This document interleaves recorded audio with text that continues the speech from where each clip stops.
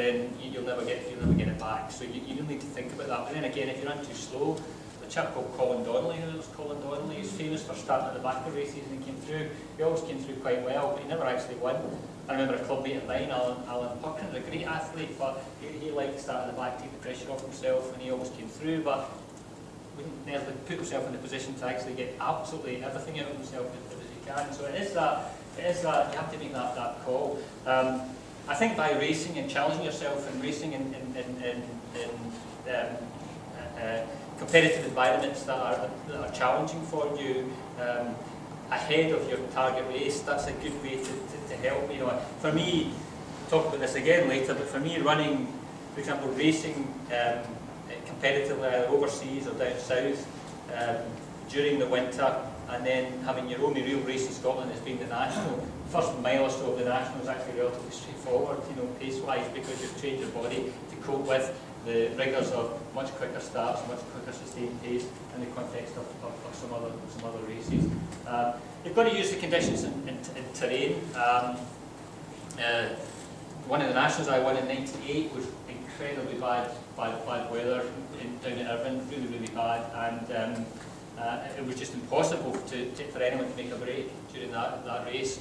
But I knew when you turned off when you turned off up to go up the big hill, in those days it was up the big hill, then down the finish. When you turned up to go up the Dragon Hill, down the finish, there was about half a mile left, or just slightly more than that. So I knew then that once we turned out, I had to leg that last half mile. And it looked as if I'd won a sprint finish, speaking of all these guys that were supposedly quicker than me, you know, Glenn Stewart and Chris Keith Anderson, etc. But the reality was, I'd been sprinting since the bottom of that hill, all the way down to the finish, and he only dropped off in all 100 metres, you know. So you have to use the conditions and the terrain to your strength. The wind's a big factor for me, being relatively small. It is my Achilles heel in terms of exposing myself to the wind. So you have to think my way through races and think about where you're going to make the effort and where you're going to maximise the opportunity to get the gap and so on. So you have to run to your strengths. You have to stay positive. And be prepared for the unexpected. One wee story I like to think, I remember running the Renfrewshire cross country one year when Laurie Spence was still running quite well, and there was a bit of an altercation, I think, during the race. I.e., there was a punch-up between two athletes near the front of the field. But Laurie was a bit of a guru at the time. You know, he was the kind of main man in Spangle Valley, if you like. So. A number of the Bellhouston and Spangle guys had a chat with Laurie during the race about this altercation, you know, and I thought, well, I'm not hanging about here, they can have a chat to like, I'm going at this point, you know. So that was the point, while they were having this chat about this fight, what are we going to do about it, I legged it and managed to get a gap, and by the time Laurie looked up, I was away. So, you know, maybe I'm not saying that that's a typical example of what might happen in a cross-country race, but be prepared for the unexpected, you know. Falling over a few times as well, you know, that's hard going, but you have to recognise if it does happen, you have to pick yourself up, dust yourself down, and then and get going again. Okay. I just finished, you all know, filling up to finish. Self-evaluation, I think it was Chris that told me this. The minute you finish one race, you should then be starting thinking about your next race. You know, your preparation for your next race starts the minute you finish one race. And finally, enjoy yourself. So that's just a whistle-top tour of my kind of what worked for me. And I'm not saying that works for Chris or for Tommy or for other people, but in terms of training and training philosophy and what I did when I was a youth and what I did as a senior, you know, that's how it went.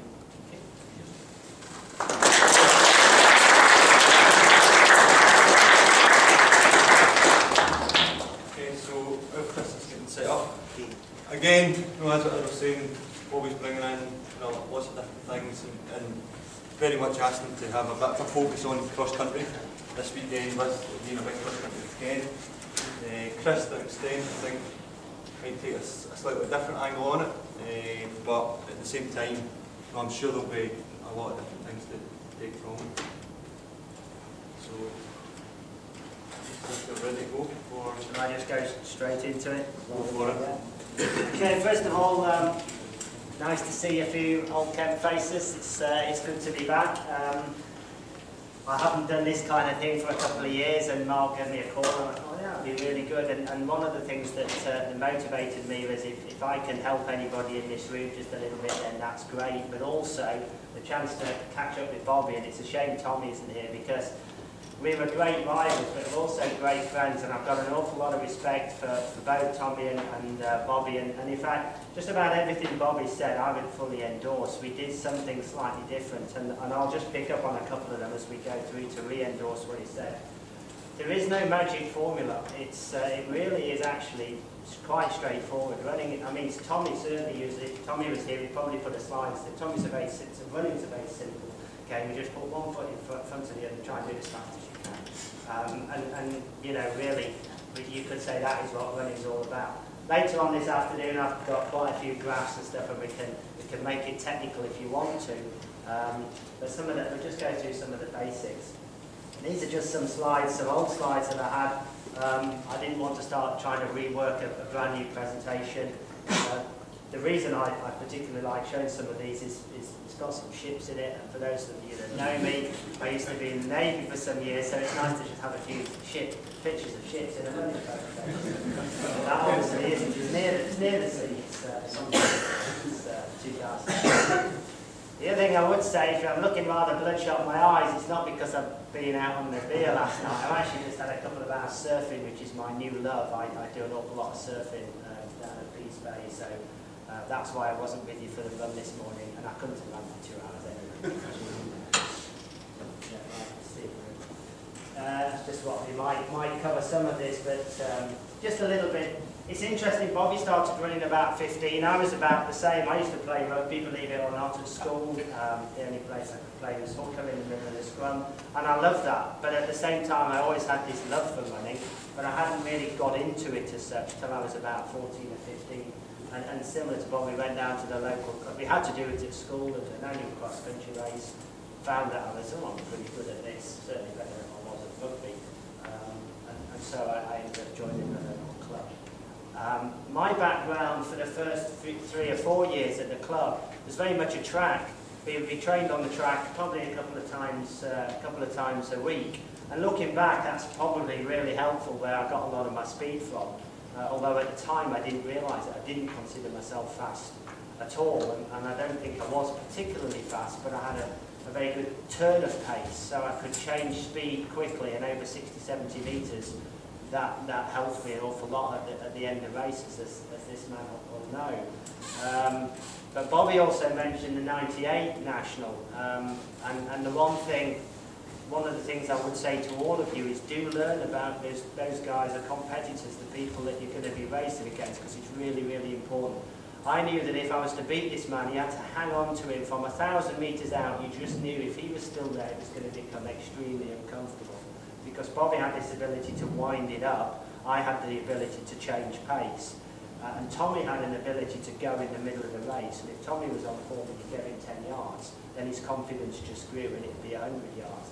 But if you could mix it up with Tommy and undermine that confidence, then normally you could outrun him at the end. And it was those sort of things, those subtle things that you learn about your rivals. And while I'm on that, I mean, Bobby also mentioned about, you know, if the first race you do in Scotland, or one of the few races you do in Scotland, is a national because you've been down south, that's going to stand you in good stead. If you're going to run the inter-counties or the trial, and you're going to try and make the British team, and to all of you I would say that's what you're striving for, that's what you should be aiming for, is British best. It's not just within the district or the Scottish. Then you've got to get down and mix it with those guys on a regular basis so that you can work out how to race against those better athletes down south. It's a bit of a diversion. There's a bit of history there. Some of you may not know. I joined the Royal Navy, so not the best career if you want to be an international athlete. But hey, that's what I wanted to do, and it worked fine for me. There were times when I was at sea, you had to train extremely hard, do lots of circuits, had to adapt your training, as Bobby mentioned, but you get on with it because that's what you have to do. There's no good making excuses. And a little bit about I'm no longer president of Carnegie. This is an old presentation. But it was a fun year when I was there. There's some of the achievements. Some of them speak for themselves. What are the ones that I'm particularly proud of? Well, all of them really. I think this is quite interesting. I wasn't too bad at 400 metres for a short guy that wasn't particularly fast. Well, it's not that fast, but it's not bad if you can run a half marathon at that sort of pace. So it was a reasonable range of ability.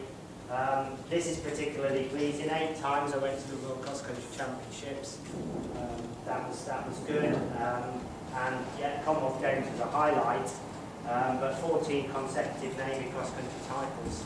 It was a big personal challenge because you had to be fit on the same day 14 years in a row. And that's quite a challenge to make sure, you know, there's a couple of times when I was carrying a bit of an injury or I'd been ill, or you just basically, you bullshit and you bravado, you get to the front of the race and you make people think that you're fitter than you are. A couple of times I won a couple of races that, fitness-wise, I probably shouldn't have done. So there was all sorts of stuff, got into the mountain running mainly because of this man, the success that him and Tommy were having. And they said, Chris, you really should join us, we can win some medals. And we did. We won some medals at European European Mountain Championships, as I noted that later on. It was great fun at the back end of my career. Great fun. However, if you're a young athlete, the appeal is very attractive, but my personal view is don't get tempted into that if you're serious about the track or the road, because it can be a diversion, and it's a different skill, it's a different mental toughness. That I think to be very successful at mountain running, you've got to be a bit of a hard nut, and that probably comes with quite a few years of hard endurance running, which is probably why Bobby and Tommy and lately myself are relatively successful. Just really to try and back up what Bobby said about the club background, I had a great coach, we had a great training group, kids of my own age. There was about 12 of us, all within a year's age group, all the same age, 1 year above or below, and I was probably about 9th or 10th in that group. So I wasn't, you know, when we used to go to relays, and this was, I was, you can probably understand from the accent, but I have lived in Scotland for 20 years. I was brought up in England, so I was running for Derby and County Athletics Club, so we did all the local races, the Northern Championships, and I couldn't make the A team for my own, for the youths. I used to race at youth level, so I was in the B team for the relays and that kind of thing. But somehow there's just something there you think, no, I'm gonna be reasonably good at this. I think it's gonna suit me. But at the time, I was probably only running 3 or 4 times a week, if that, a little bit of track work. And I wasn't doing any long runs at all, which was, I say it's a shortcoming, it was a shortcoming at the time. I wasn't having much success. I was 108th in my first English schools. I was 120th in my first English national at youth age group. So you look at that and you think, well, out of all these guys, who are the guys that are going to make it, or maybe make the British team in 5 years' time? I certainly wouldn't be one of those guys that said, oh, this guy looks as though he might make it. So, you know, stick with it. If you're not the best in the pack at the moment, it's not a problem.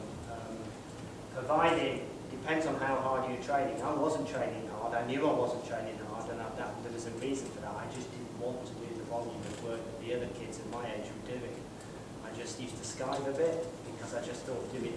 And I've got written down here, one of the interval sessions we used to do, listen to this, I mean, maybe some of you are doing it, God forbid, at the age of 15, 16, 18 200s with 100 yard recovery, 2 sets.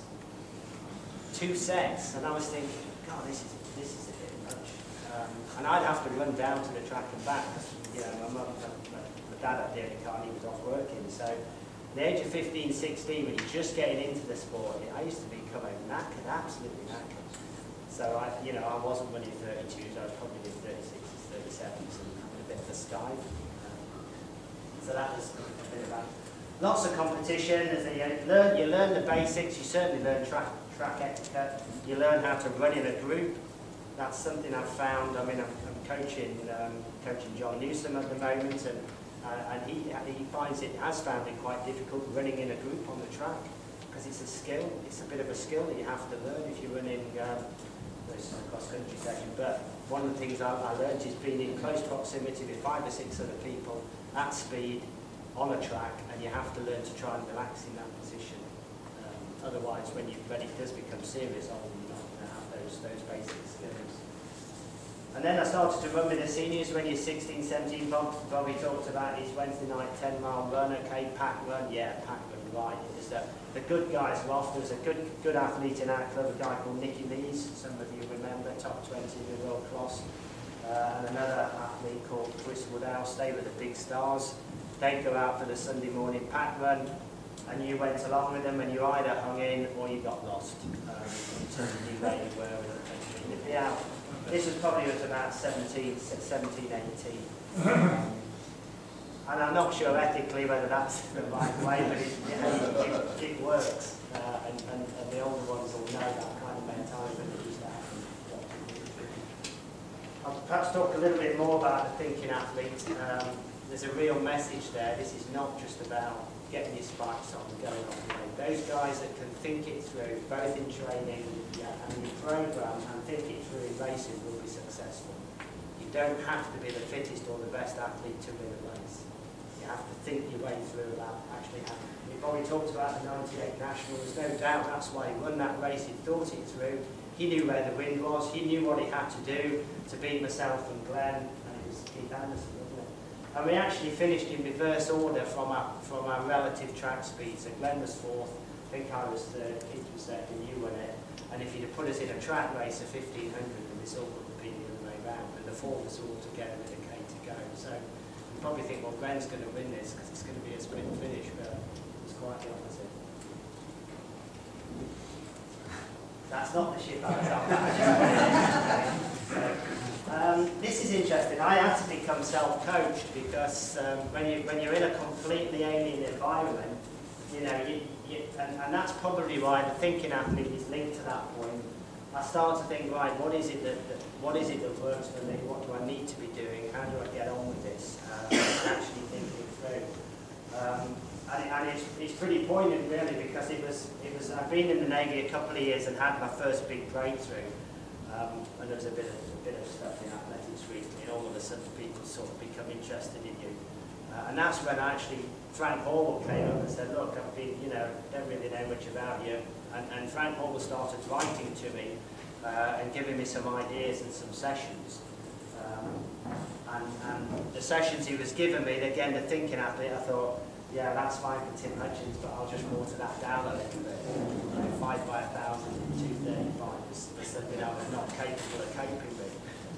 But the principles were there, and I thought, right, okay, I like that. So I would just soak in as much information from as many different people as I could. That's the ship I was on. That's just, I went down to the South Atlantic, to the Falklands at the back end of '82. I was at sea for 5 months, 1 week short of 5 months. We came back on the 17th of December 1982, and on the 28th of January 1983 I finished 5th in inter-counties. So that was probably, in terms of personal achievement, that's probably one of the best things I'm most proud of. Not many people know that, they don't know that. You line up, they're not saying, oh, Chris is going to get a medal because he's been at sea for 5 years. You just get on with the race. But I learned an awful lot about myself. I was in the funnel space doing shadow boxing, circuits, press-ups, absolutely anything you can do in a small environment. And whenever the weather's like you can see there, I just get out on the upper deck and run around. So yeah, I've done an hour round and round the ship, 8 laps to the mile. That's what you do. That's why I'm the way I am.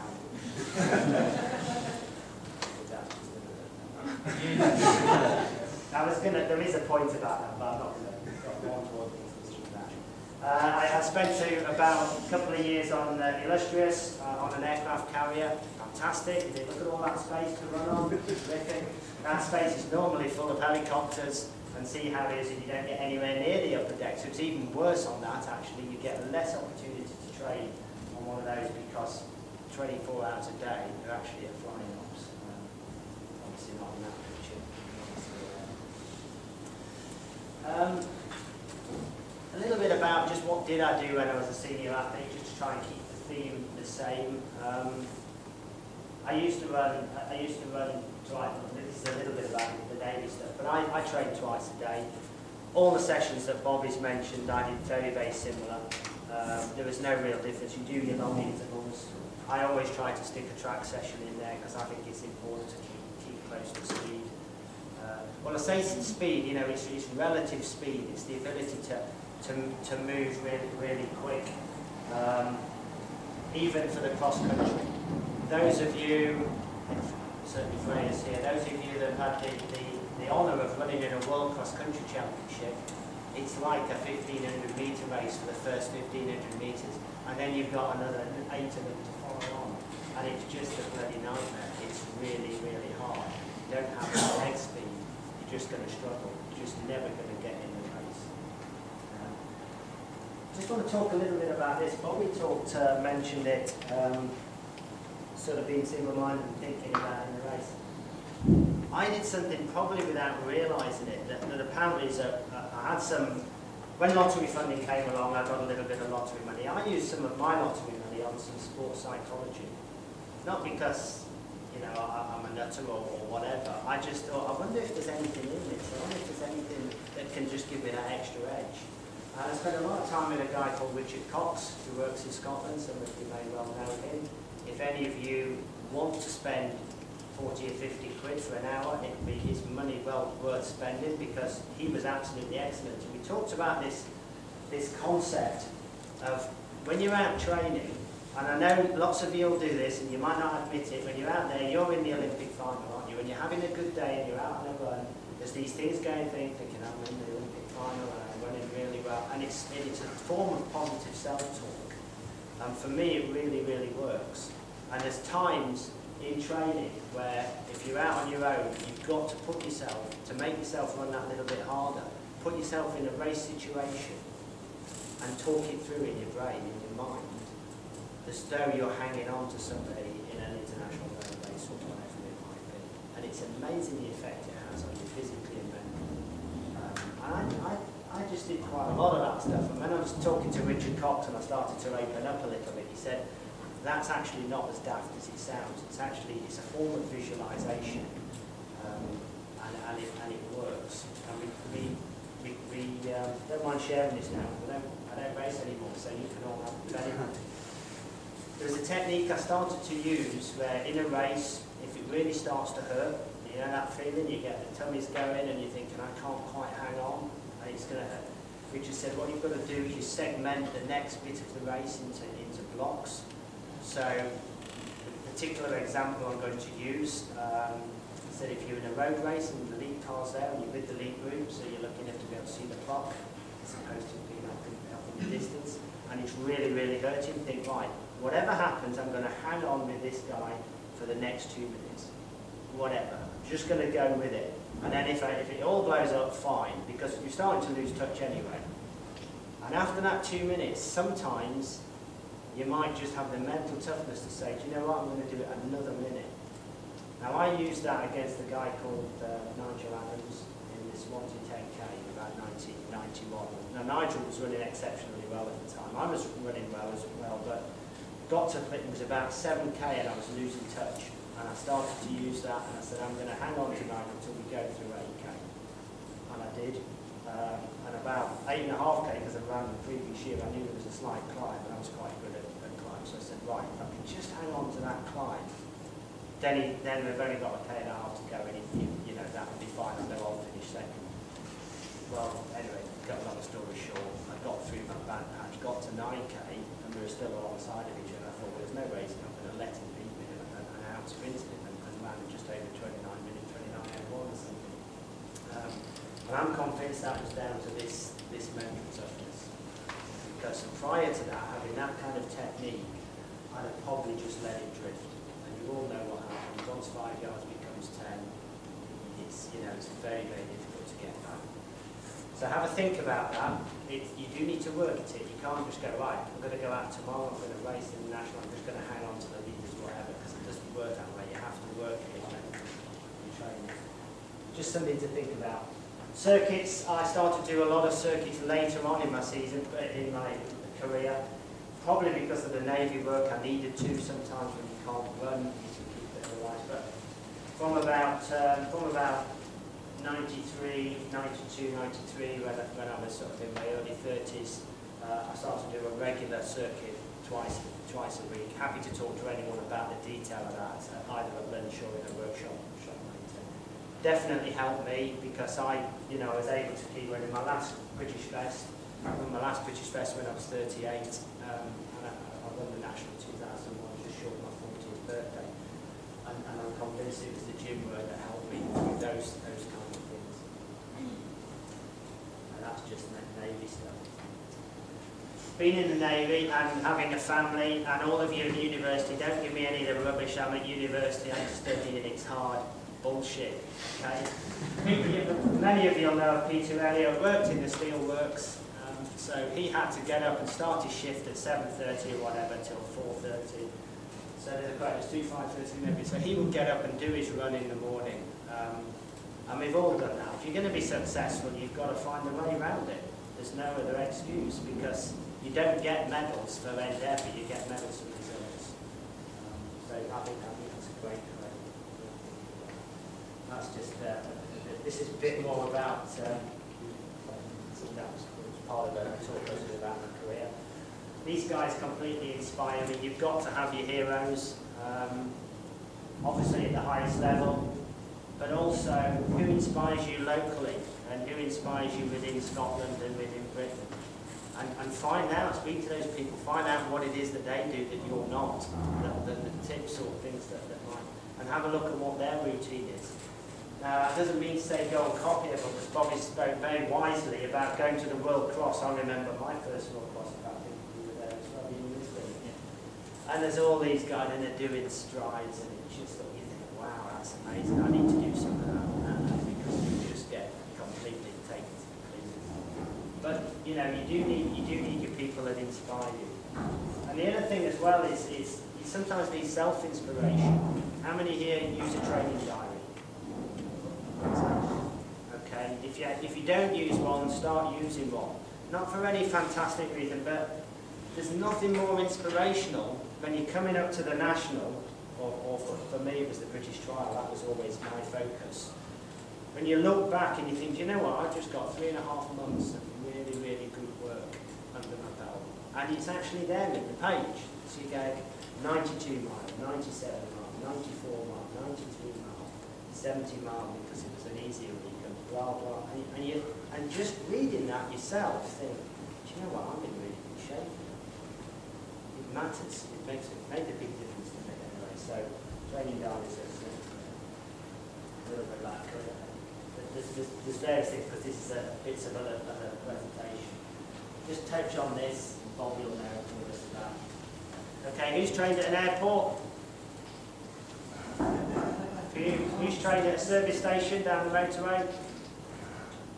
Okay, if you haven't, and you're doing a big journey, and you need to run, do it. Find out where the service road is. Every service motorway station, at the back somewhere, behind the back of the car park, there'll be a road. You can run off it into the distance for 20 minutes and run back. And if you've got a wife who's understanding as mine, and the kids, she'll take the kids and give them a cup of tea, such and such. Then when I come back, there's dry kit in the boot, you get changed, and you're on your journey. Because if you're doing 5 or 6 hours on a long journey, and you need to train, or you've got to get 2 runs in, then you might have to do this. So there's no reason why you can't do it. Airport's a bit more difficult, it's a bit long hillish. I'm not suggesting when you're in the, when you're in the hospital, you hold around on your leg for a while, just so you can put it in. But think about it. Okay? Just a few things that always very long. You can talk some technical stuff if you want to talk about goal setting. I've got lots of slides on that. Plan your training a little bit often. Prioritize key sessions. Key sessions are really, really important. Bobby mentioned about the easy day, hard day. That's it's a very, very good rule to follow. However, you also need, and this is for the coaches and the senior athletes, junior athletes, be very careful with what the information I'm about to say. You do need to learn to push the envelope. You need to know where the edges are, because if you don't ever get